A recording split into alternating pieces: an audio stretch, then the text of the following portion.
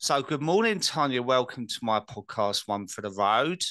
We Good morning, scheduled it David. in. Oh, yeah, we scheduled it in last week, but you wasn't too well. But you're all back to normal now, and you're looking great. So, thank you for joining me. Thank you. Yeah, I've got four kids and they bring every germ home. I get it all. Yeah. Ugh. I bet you do. Yeah. So, as you know, you've listened to my podcast before. We Yeah. like to start it from the beginning. And you were born in Wigan, but grew up in North Yorkshire. What was it like for you growing up? Well, I actually grew up sort of everywhere because my dad was in the armed forces. So born in Wigan, where my mum's from. My dad's from Liverpool, in Village Hospital. They've knocked it down now. And I moved to Germany when I was 3 weeks old. So I lived in Duisburg, Munster, Dusseldorf, and lived there for the first 11 years of my life, and then moved to Abingdon, Oxford. Um, so I had to change schools a lot. And for a shy girl, it was a bit of a nightmare. Um, and I think that's where my social anxiety started. Um, but I had a great upbringing, like the best mum and dad I could ever ask for. And I have lots of good memories. And then when I moved to England, it was just a different world because it was with not armed forces children. I'd only been with armed forces children. So, yeah, it was just a totally different life. Then I went through a lot of bad bullying, like really bad, for about 3 years. And then we moved to North Yorkshire and then finished my teenage years there. Right. Um, So so that yeah. must have been unsettling for you. Keep moving though. Like I moved schools as well when I was about 12, and I found that really difficult. Actually, it was a funny time to move. But do you think that had an effect on your growing up, or did you quite enjoy it? Well, to me, it was normal. And when I was little, I mean, I was always just like painfully shy. Um, like I wouldn't even speak when I was about 8. My sister had to do the speaking for me, and she would always get me friends. My little sister Sherry, she's 2 years younger than me. She was outgoing, and she would like go and get me friends and stuff. So yeah, it was just normal. But looking back, yeah, it probably did affect me. Yeah. So how did you manage with the bullying then? Because that's I was bullied as well, and I mean I was a big lad at school, and I got bullied by the smallest kid in the playground, Yeah, and it kind of had an effect on me for a long time after that. Because like I felt, why didn't I stand up for myself? But I was like you, I was really shy, timid. I wasn't really streetwise as well at that time, yeah. and it had a big It, effect on me. Yeah, well, it got so bad that I tried to take my own life, and that's why I really really hate bullies now. And if I ever see it, then and like you say, like I just look back and think, why didn't I stand up for myself? But it was older girls, and like they was in a gang, and I just moved new to the area, and one of their boyfriends fancied me, and they were going to give me a Chelsea smile, which is the cut at the God, side of your mouth and punch you in the stomach, so God. it splits. So yeah, that was a horrific time, and I've kind of blanked a lot of it out. I think just trauma wise, but yeah, that was horrific. That is horrific. I've heard of Yeah, it, but I didn't understand how that happened. But yeah. when you say you tried to take your own life, how old was you then? So the first, I think I was like 13. I mean, my memory's not great. I'm ADHD and perimenopausal, so I can't even remember my bank code at the moment. Um, yeah, I was 13, and um, yeah, it was just horrific. Yeah. Okay, so moving later on into your teens, what happened then? So I moved to North Yorkshire and found some great friends, and then I sort of turned the other way. There was no way I would get bullied then, no way. And that's when we started drinking cider in the Snicket before youth club and things. And I like that. It sort of gave me confidence. And I wasn't shy. Um, and I think that's where it started. Yeah, sounds like me. Yeah, it just gives We you this false confidence. yeah, especially if you've had that kind of upbringing where you're nervous around people and I can really relate to that. And I've quite often spoken about it that when the lads come round to my house and knocked on my door, I used to say to my dad, I'll tell him I'm not well or something because I couldn't handle it. But Yeah, then when my mum left and my dad met someone else, I decided I had no other option. And it was then when we went up the shops and they used to give the adults like the loose change they pinched from down the side of the sofa that we would start drinking, and it was like a new world for me. Like it was that yeah, magic tablet of oh my god, I feel really confident and I can make people laugh and I feel happy. yeah, yeah. And there was no hangovers then either. Not that I remember. No, I do.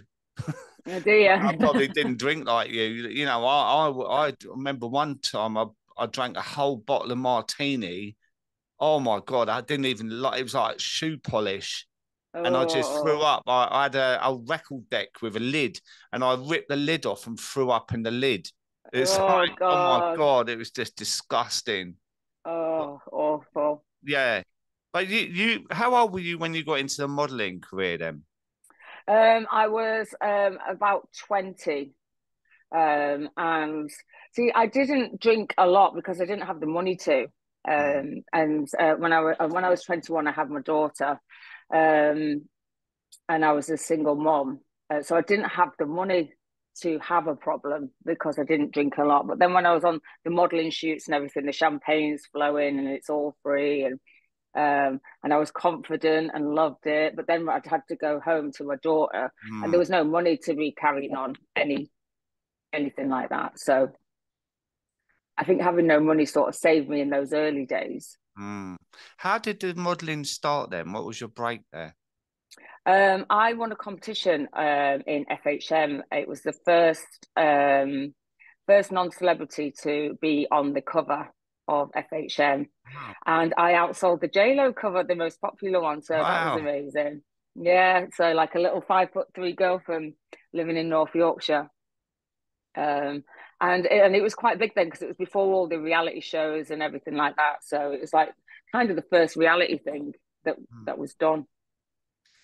And I've had guests on here before that have dealt in the fashion industry, and they say drinking's rife because of all the freebies you get. And Yeah, it's just everywhere, yeah, everywhere.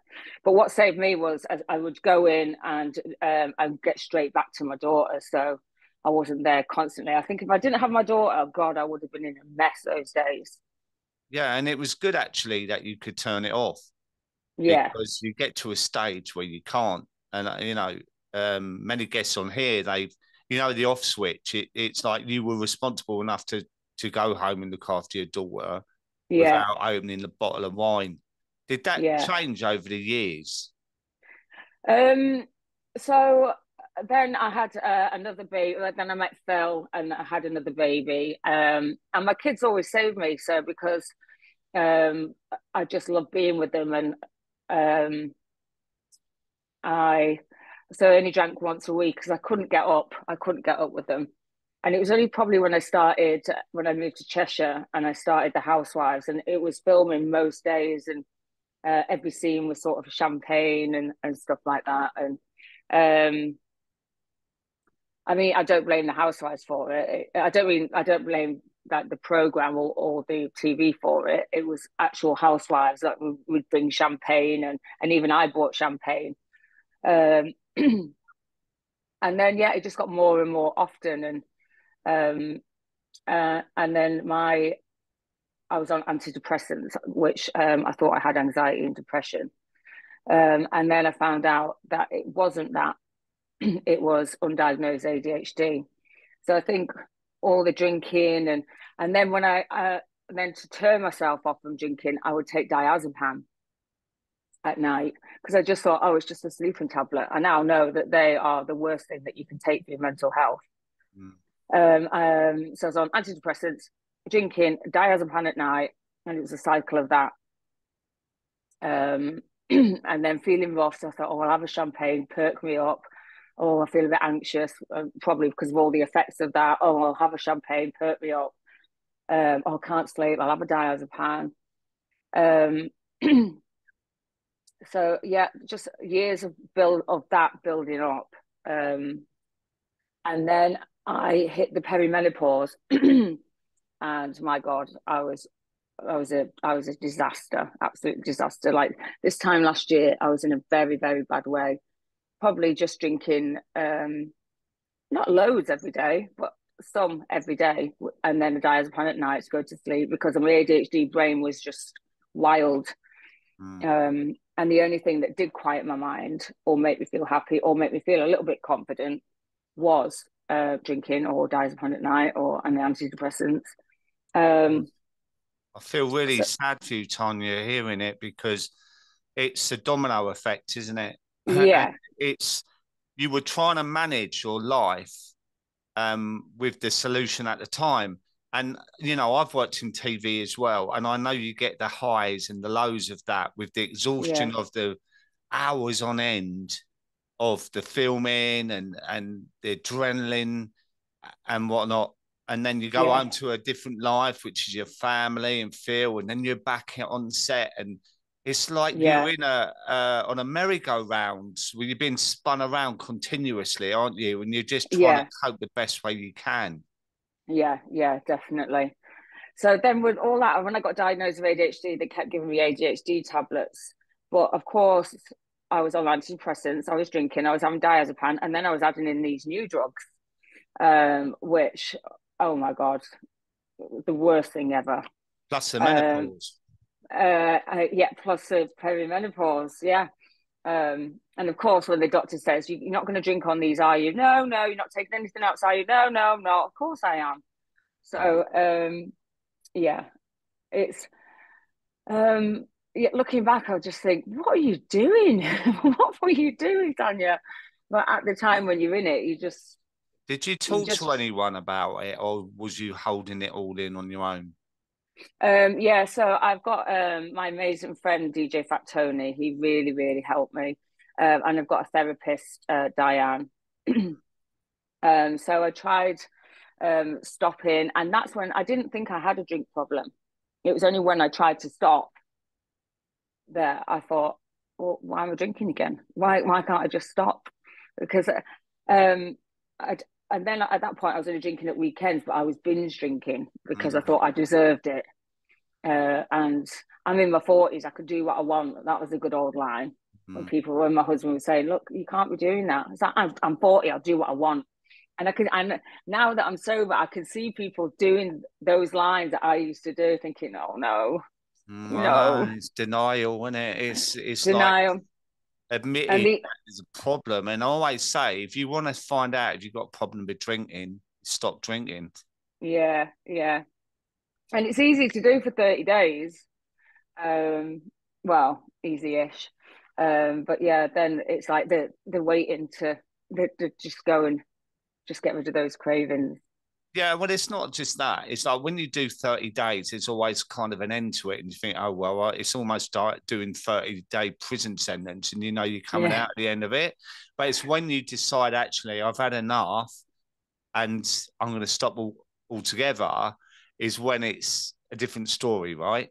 So, yeah, but you were on all these medications, and when did you kind of find out about the ADHD? Because I am aware now it appears to be a buzzword, right? Oh, I probably got ADHD. I've looked at myself and my overthinking is ridiculous, yeah. Um, and when did you decide to explore that?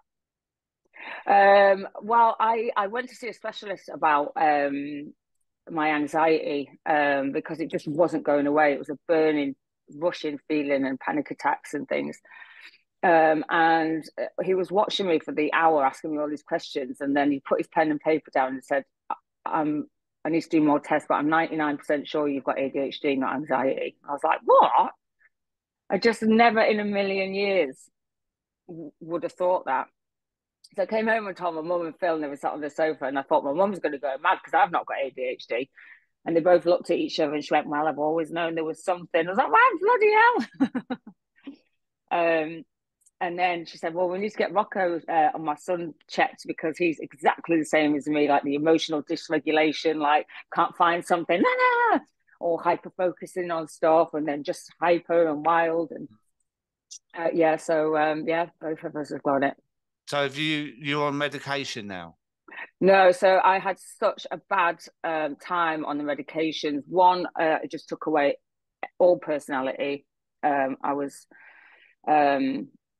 it was like I was mute. I was very happy. I was very calm. But I was like, which I can't do on TV. Another one, I was erratic. I was actually making my fingers bleed, just like this. And then the third one, I had a seizure on. Really? Um, I do believe. I mean, lots of ladies do. Lots of ladies do have great results with some of the medications, but I just didn't. I think it's probably being wrongly diagnosed and having all these different antidepressants, and the chemicals in my brain were just shocked. And also, ADHD was mainly a boy thing, and I think it was geared towards them. Like my son thrives on the medication, but women's hormones are up and down, and just with these chemicals on top, it didn't suit me. Mm.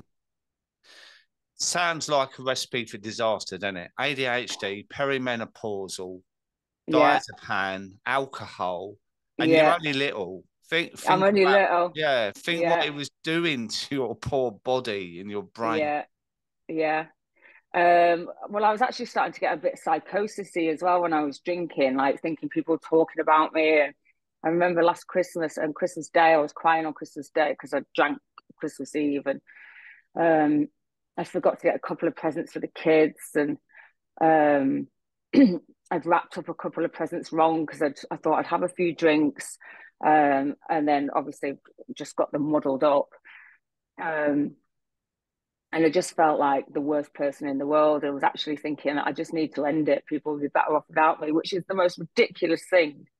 As if my four kids would be better off without me. It would absolutely ruin their lives. Mm. Um, and that's when I said to Phil and DJ Fat Tony said, you need to go to rehab. Um, so that's when I decided to go to Thailand and I went to a rehab. Um, the cabin in Chiang Mai, and it was the best decision I ever made. And when was this, Tanya? I went on January the 4th because that was the first opening that they had. This Because I year. said to yeah, I said to Phil, if I don't do something now, I'm going to end up in the box. That's how bad I was. Right. Okay. And how was that for you? It was scary, and I felt horrific for like leaving my family for 4 weeks. But it was better that than me ending up dead. Mm. Um, so yeah, I went and the psychiatrists there are amazing. And a lot of it is God, why can't I think of the word? Peri-menopause. Holistic, sorry. Um, so but they said when you're in the classes and one to one, they said a lot of people have addictions because of or trauma, ADHD. Oh God, so many people were there with ADHD because it quiets the mind, and we're Yeah. impulsive, Yeah. we're very impulsive. So like when I'll say, "Oh, I'll stop it," and then someone says, "Do you want a drink?" I'll just go, "Fuck it, yeah." Yeah. Um, but the psychiatrist on my notes it says that mine was down to social anxiety. That's why I drank Mm. because I'm so shy and I stopped loving myself. I don't know if I ever did love myself. I was shy and I would bully myself in my own mind. Um, I think carrying on from what the bullies originally did to me, I carried on doing that to myself. And so many people do it. Like you look in the mirror and just say, "Oh, you're fat, God." Ugh. Um, and that's a voice we hear most in our life. Mm. And it's really interesting, isn't it? Being that you were a glamour model and Yeah, how you felt about yourself. yeah, yeah. It's Well, quite even that's, that I used to bully myself for, going, God, you're embarrassing everyone, you're embarrassing your family. And but that was my only way of making money, like good money for my daughter. hmm. And when you got on Housewives of Cheshire, I mean, although I mean, I will be honest, I don't really watch them, but I know about them all, and the mummy wine culture, like the champagne and whatever, is that absolutely rife in these kind of programs? Yeah, yeah, it is. But just in life in general now, Yeah, ladies who lunch and yeah, and the charity lunches and the charity balls and the everything is just alcohol's just everywhere. I know it is. And you know, I've been to events, cancer events, where charity cancer events where there's free bars and it's getting swilled back like the clappers, and it's Yeah, like and everyone's having a fag outside.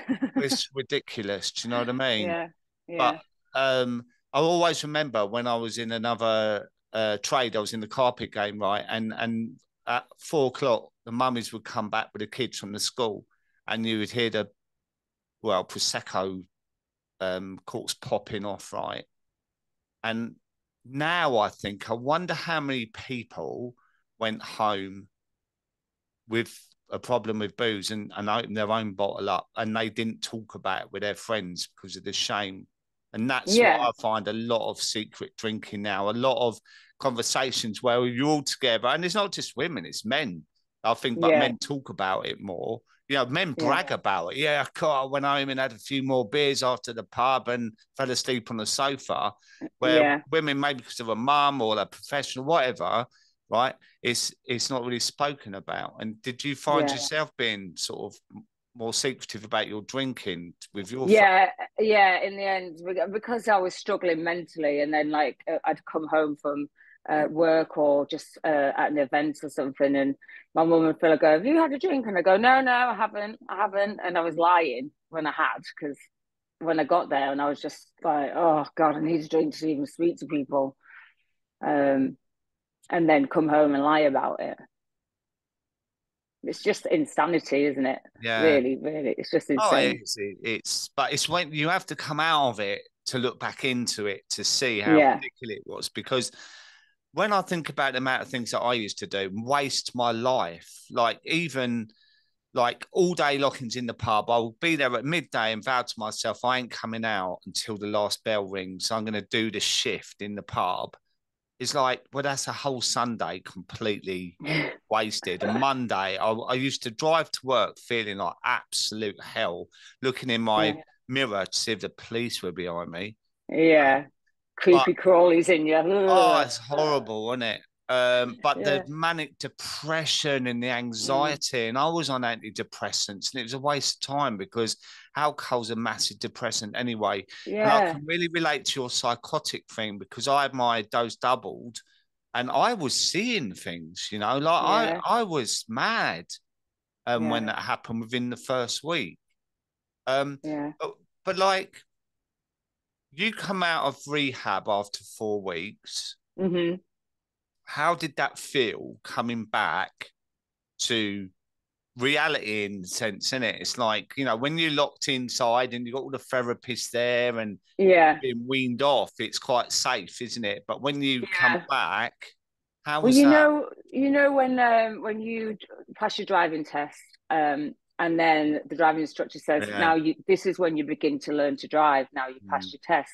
And I was like, "Well, it's a bit like that, because you're coming back and everything. There's just alcohol everywhere, and all my friends and the things we used to do all just revolved around alcohol. And even me and my husband used to go out and just have a drink together, and so it was all of that. And then when there was parties and stuff, or even funerals, I felt lonely. I felt really lonely. And the first 3 months was probably was well, maybe I would say I only got used to it after 6 months. mm, That's when it was like, oh, okay. And I think because I'd managed to get new habits, or like go for breakfasts instead of lunches, which involved alcohol and stuff like that. And now I've got a new way of life. But yeah, it took to 6 months for me to feel not lonely and not like a leper. yeah. Can understand that. But I found the community pretty quickly because I tried AA in the beginning and it didn't really work for me. It just didn't feel right in my gut. And then I went to an event and met some people. And that's when I realized actually there's so many of us out here trying to do it, you know. And I felt, And they're all cool people. Like I've been to a few AAs, yeah, and DJ Fat Tony had one, an online one, like after the pandemic, and it's all really cool people.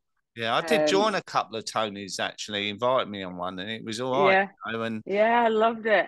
yeah, Yeah. I do daily ones myself now, every lunchtime. Oh, do you? I'll have to come Yeah, on yeah, one. yeah. Just people come along and and it's a little group I've created, you know, because people need support and they need community. It's Yeah, really important. But when you come out and you come back to the real world, what about your friends? Did they all support you, or were there's yeah, they were really, really supportive. Like, and we've got a group chat of like me and my close friends, and in the beginning they were like, "Oh God, I need a drink or something," and then they'd be like, "Oh God, sorry, Tanya," and I was like, "No, I'm fine." yeah, that's really good, you know. And you didn't have any sort of resistance there of go on, you're all right, you can have No, one. and I think people saw I looked ill. I looked really ill, um, and they were scared. They were scared, I think. Talk to me about your perimenopausal though, because I had Dr. Rebecca Lewis on here, who's a menopause specialist, right? And we were talking about it, and that you know how alcohol is the worst thing you could have when you're going through the perimenopause. How did it affect you? Well, it made my ADHD more intense, a lot more intense, more impulsive thoughts, um, and drinking. And then I was having intrusive thoughts, like really horrible thoughts. And then the hot sweats, and even more when I was drinking, um, and just the brain fog. Mm, Oh, just I'm just like a different person. Anger bouts. Everyone got on my nerves. Even but when I was drinking, I've always been a nice drunk, which was a problem as well because I thought, well, I'm just a nice drunk. I'm not a nasty drunk. Um, but I was becoming a bit psycho on it. Bet Phil was pleased with that, wasn't he? Oh yeah, no, not happy. It's like fuck off, Phil. Well, the thing is, right, you were on the cocktail of drugs plus that with the side Mm-hmm. effects of perimenopause as well.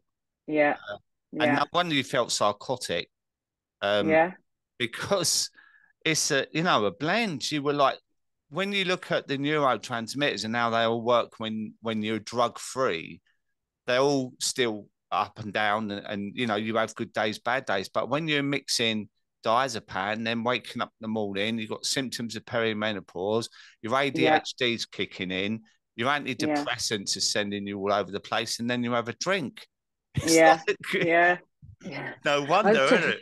ticking time bomb. It's Russian roulette, isn't it? Yeah. Oh yeah. Yeah. So so you're like 10 months sober now. Yeah. Nearly 11. Am I 11? Oh, it's December, isn't it? I've lost Yeah. track No. of time. Yeah. I'm 11. I'm 11 months Yeah, sober. so you celebrate your anniversary on the 4th of January Well, no, because I stopped drinking on the 30th. of December. Yeah. Oh, so that's coming Yeah. up soon. Yes. So Yes. have the kids noticed a difference in you? Oh my God, they're thriving. They love it. They love it. They didn't like me going out. I hardly go out now. I try and force myself to go to some events, but then I'm straight back, which they love. Um, because it wasn't just me going out for the night. Then I'd be in bed for like at least minimum 2 days. Yeah. Oh, what was you can't I can't be doing that with my kids. When you say about going out, I remember actually that cancer event. I met Michelle Heaton there.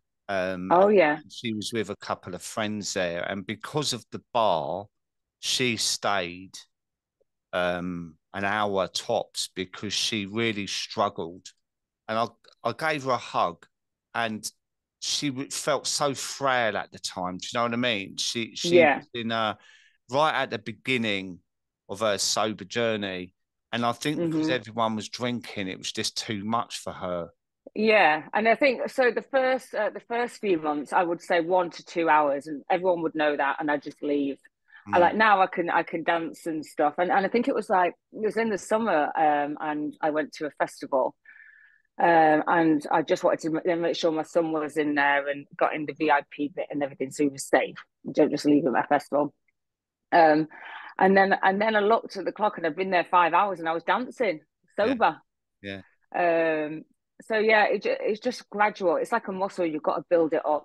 And your confidence builds. And the more you do it, you go for 1 hour, and that's building up a little bit of confidence. And the yeah. next time, 2 hours, and your social confidence as well.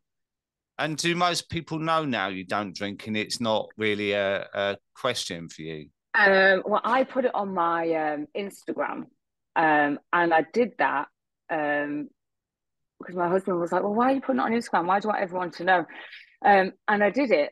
One of the reasons, there's many reasons, but one of the reasons was that no one, if I went to a bar, someone would say, "I thought you weren't drinking," because I just didn't trust myself. I mean, I trust myself now, but Held you accountable, really? yes, yeah, And has your sobriety had a knock-on effect with anyone you know? Because quite often you become the mirror of someone, and they look at you, and this is why you get so much bloody crap when you first stop, right? Because they go, "Oh, yeah, you ain't got a problem. There's nothing wrong with you." Because yeah, that's actually saying, "I ain't got a problem. Is there anything wrong with me?" yeah, yeah. Yeah, oh God, I've had so many messages saying that they've stopped because I stopped, and which I love, and it spurs me on to carry on going as well. Yeah. It's really interesting, isn't it? Did you have any weak moments though, like leading up? Yeah. Um, I mean, it was probably only a few weeks ago, actually. When you're walking around, and it was in Selfridges and the Christmas music and everything, and then the champagne stall, Yeah. and then I felt, fuck, what? Why? The insanity just comes back, so you've always just got to be aware of it. Just Always. pipe I it had it down. as well. I said before I was in Lincoln, and it caught me by surprise. It was like an ex jumping out on you and going, "Da da, here I am," Yeah, and it was like, yeah, "Oh my god." And it was the same as you. It's the association. It was the particular time of day. It was a Saturday afternoon, all of that stuff, and it kind of yeah, ticked into my brain, and it's like, oh, wouldn't it be nice? And I'm 5 years now, do you know what I mean? And yeah. it's like, where's that come from? And it made me a bit edgy. um Yeah, I oh, mean, at Easter time, we kept having lots of bank holidays, and they were all sunny. And I was like, where were these long bank holiday sunnies when I drank? And people keep offering me babysitters, and I was like, oh my God, if I was drinking now, there was never a bank holiday, and there was never a sunny bank holiday, and there was never a babysitter. All three, and now we've got all three, and that used to send me crazy, but I got through it. yeah. Now an awkward question now is, does Phil prefer this version of you, the non-drinking I'm version? not sure because he drinks, and I think he finds me a little bit judgy now. I'm not judgy, but I just don't want him to drink because I want him to sit with me. So, Yeah. like, gone are our days where, because me and him just used to love to go on a little bender together. Um, yeah, that's taken a lot of time to work through. It's When one difficult. one drinks and one doesn't, yeah, that's taken a lot of time. But we seem to have got there now.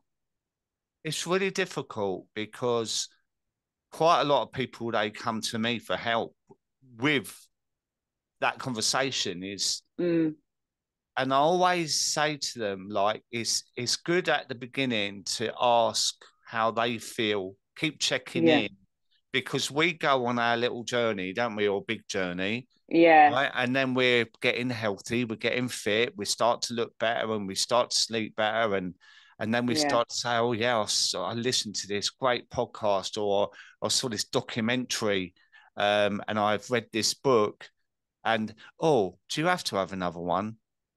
Yeah, And that yeah, comes in, and then you're like, we go off on this road, and now, well, actually, I've lost my drinking partner. yeah, yeah, It's yeah. really hard, isn't it? It's really hard. And I think he did find it really hard for the first 6 months, but now I can sit at a beach club while he has a drink and it doesn't bother me and I don't get all judgy. Mm. Um, but yeah, it takes time. Have you had a It does take holiday time. yet? Yes, I think I've had like 3 holidays now Have and you? best holidays ever. Yeah, Best holidays ever. Like normally I say, oh Phil, you take the kids to the water park because I'm either hungover, I'd rather just sit with a strawberry daiquiri at the beach. And I've been whizzing down slides and getting the dopamine hit, adrenaline run, which I never would have done that before. yeah, yeah. It changes, doesn't it? What you look for in life. I mean, I've had a few Yeah, days before, and I had one little twinge once, but I got over that. And it's you actually get on the plane at the end of the holiday, and you feel like you've had a yeah. holiday. Yes, and we went for a couple of days to Ibiza, me and Phil, to watch DJ Fat Tony, and because I've got sober friends now, like they weren't drinking or anything, and that was the first time I've been to Ibiza where I haven't wanted the plane just to fucking crash at the end. I was in such a bad state. Yeah. I was like, oh God, um, yeah, no, I loved it. So health wise now, you're feeling a lot better. What about all the other stuff? Like you're not on ADHD meds, diazepam, No, no, no. So when I went all to gone. rehab, they said because I didn't think they were bad, and they look in your suitcase to make sure you've got no meds or anything with you or alcohol, and they was like, "What? These are benzos," and I was like, "No, they're diazepam," and they were going, "These are so bad for you," and I was like, "What? Just help me sleep." And I took some to rehab with me, thinking I could have them there. Yeah, Yeah, I just didn't know. that's so addictive. Yeah, That you mix them too. It's such a lethal cocktail. Um, yeah, so you're off them, you're off the booze, yeah. you're And not on a smoking. Stop smoking. wow, off the Yeah. fags. Yeah, yeah, It's a new life. yeah. It's amazing. My skin's just trying. I used to spend like thousands on trying to on all these face creams and everything, and all I needed to do was stop smoking and drinking. Mm. So now, how do you feel about yourself?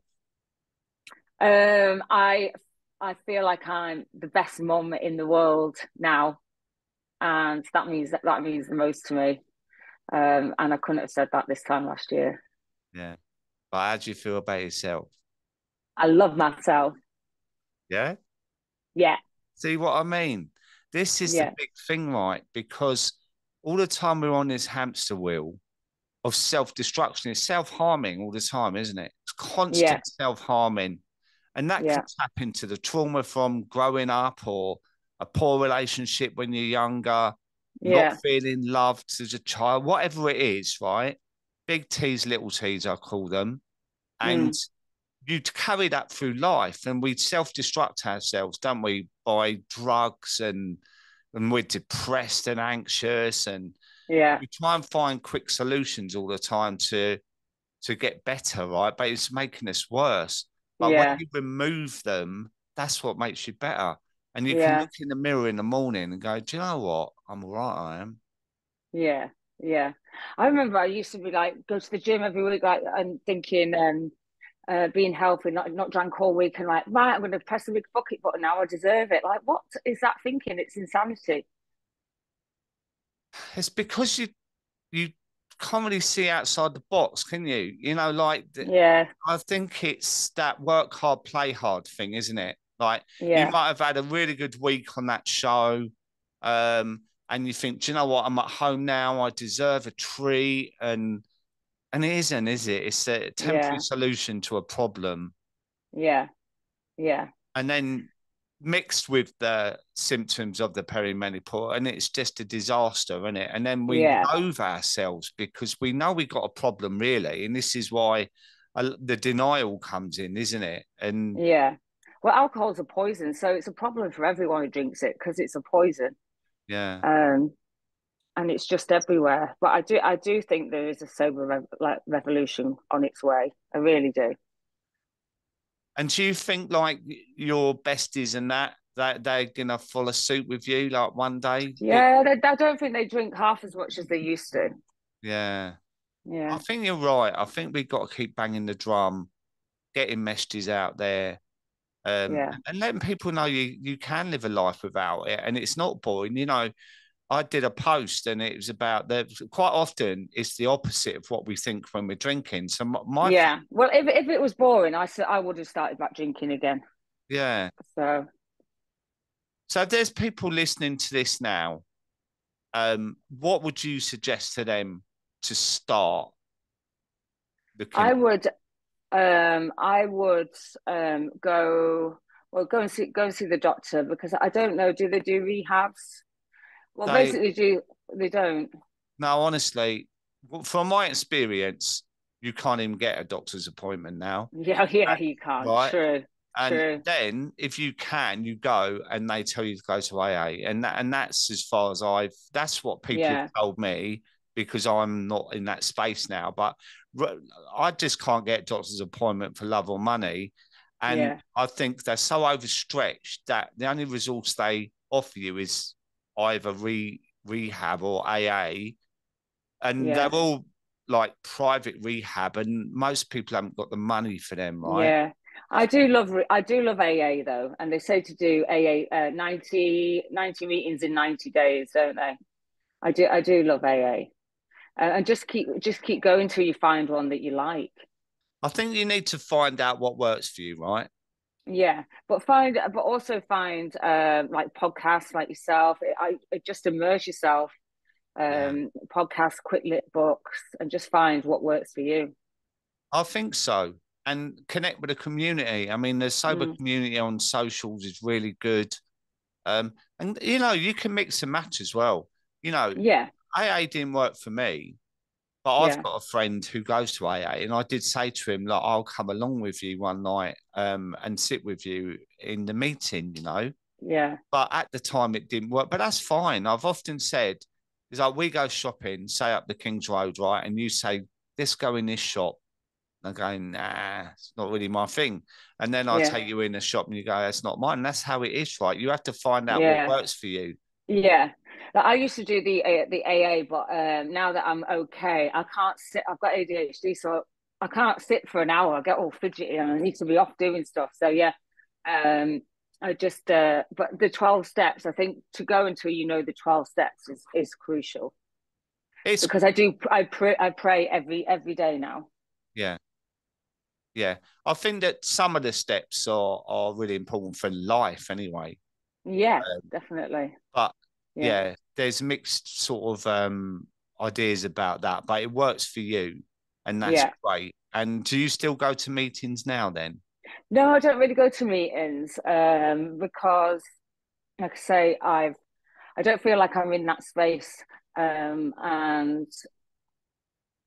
I do get a bit fidgety, and I've got stuff to do, and Yeah, um, but if I was feeling like I was on a downward slide, I would get myself in there. yeah. How do you deal with that then? If you're not on medication for ADHD, like is have you found ways of managing it on your own now?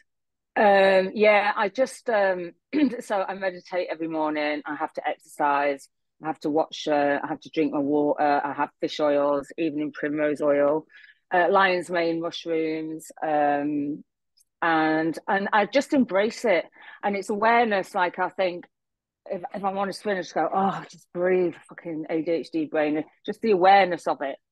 Um, or like I'll catch myself this morning. I was going, we've not got these prints ready, we've not got this ready, and then I go, right, just calm it. You're being erratic. Just, Mm. just chill out. Maybe you So identify it more now you're sober because you're yeah, not living in. I always say chaos creates chaos, and your yeah, life sounded chaotic to me yeah, with yeah, everything. And when you come out of it, you can process it and analyze it and go, no, stop. It's my ADHD brain. Let's work it out. Let's breathe. yeah, Let's sit 5 minutes. yeah, yeah. But before And it's that's when a lot of turmoil. people was yeah, a lot of people would say, well, what's the point getting diagnosed if I'm not going to take medication?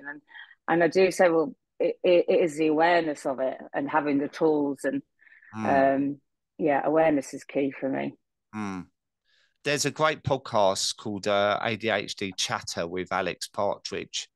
Um, and he was the founder of Lad's Bible. Oh Uh, yes, I spoke to him. Yeah, yeah, yeah, he's great, isn't he? yeah. He's brilliant. He Yeah. took me out in his Range Rover for a drive. Oh my God. It's like being at Fort Park with him. No, I met him for dinner. He's a top bloke, you know. Yeah, And it is, you know, like more and more people are comparing how they are with because for me it was the turning the volume off because I was such an overthinker. I was really fussy, yeah, overanalyze everything, and like so many things, fidgety. yeah, Um, and I haven't gone for diagnosis because it's almost like, do I really need to be diagnosed when I know where I am with my overthinking is I have to divert my brain sometimes and just slow down, think, all yeah, right, take a breath, do something, even if it's watching half an hour of something, just to take my mind, it gathers momentum. yeah, Do you know what I mean? And yeah. Well, I you're drive already myself doing the mad. steps anyway, so yeah, yeah. But a lot of people growing up when they're still drinking and the impulsiveness, and that's why I had to medicate my son because he won't listen to any steps, he won't meditate. And then if he gets in a fight or something and he's just impulsive to hit someone or something, and you just don't know. So yeah, it's it's scary. So what does the future look like, Tanya? What you got coming up? So God, what have I got coming up? So I still go back on Housewives as a guest. I'm just full-time mummy and just Yeah. doing bits and bobs that make me happy, yeah. Because my kids' schedules are just even more intense now. Like two of my boys are signed to football clubs. They're really good. So they train 4 times a week each and in different like areas, and then my little one as well. And so yeah, It's life madness. is busy. I was a Yeah. football manager for 10 years, so I know Oh, what is that's you? like. Yeah, it's just crazy. And a friend of mine's son is in the England camp, you know, as a All right. Yeah. goalkeeper. And it's just, Yeah. you virtually give your whole life up for it, don't you? Yeah. Yeah. Yeah. It's full time. And Yeah. when you go back on the Housewives as a guest, does it feel different now you don't drink? Yeah, it does. At first, I felt a bit left out. But then when you stop drinking, you realize, fucking hell, no one really, a lot of people weren't drinking, and I just thought they were. Yeah, it's mad, isn't it? I was the Yeah. same. I realised I Yeah. was the enabler as well. So Yeah. Yeah. I Yeah. was the Because you one don't, pouring yeah. the drinks to justify my own drinking. Yeah. Yeah. And it's always the ones who go, come on, don't be boring, have one. They're the ones with the problem. Yeah. Because I was Well, one of those. I think it's fantastic. Congratulations to you as well. Um, Thank you. what are you going to be doing for your 1 year anniversary? Well, my husband's an assistant manager for Macclesfield Town now, so we'll probably just be sat in watching a film That's because we all can't go on holiday. I was hoping to be in Dubai, but no, we'll be at home. right. Oh, well, I might get a cake. have a big cake. Go for it. Yeah, I'll have a Eat it big all on your cake. own. Yeah, yeah. No, the kids are not having any. No, it's mine. All right, Tanya. Well, thank you so much for joining me today. And again, Oh, thank you. congratulations. You look after yourself. Oh, you too. Thank you, David. All Bye. right. Bye. Bye. Bye. Bye. Bye.